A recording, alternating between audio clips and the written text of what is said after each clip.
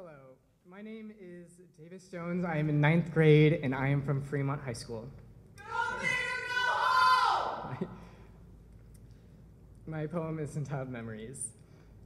Memories are like a dog off its leash. They might cling to you as if you have a treat in your hand, never letting go, or they might run away as if they have squirrels scurrying up a tree. They can come and go like the tranquility of a still lake before it rains.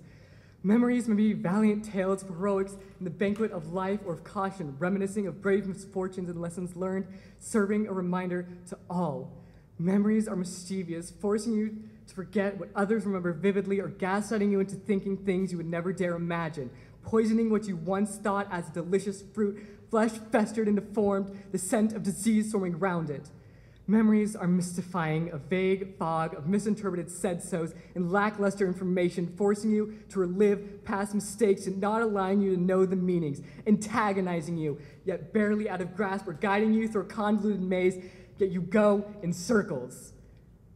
Memories, thoughts and illusions of the past and present and hopes of the future, wandering and wondering, imagining and thinking.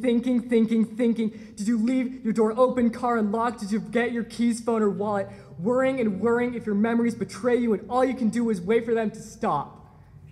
Now shut your eyes and think. Remember and envision. Picture adolescence, times of ignorance and bliss, or of agony and grief, the so-called best years of your life, yet memories leave out the details, never the full story, just a sentence, a phrase, and the prolonged tome of existence. Now imagine last week, picture every day, every hour, every minute. Can you picture every second, every detail, every word said to you, or can you only remember a summary, maybe a part or two? Memories are special, an important part of who you are, no matter how varying they may be.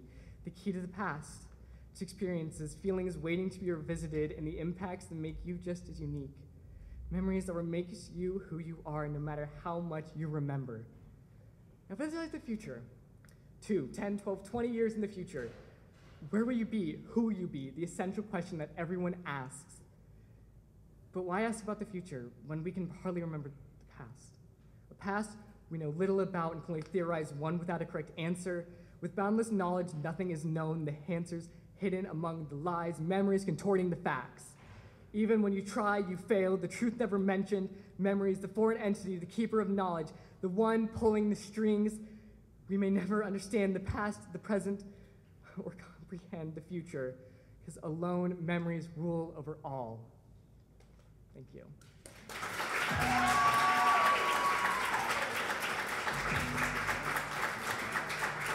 Let's give it up for Fremont.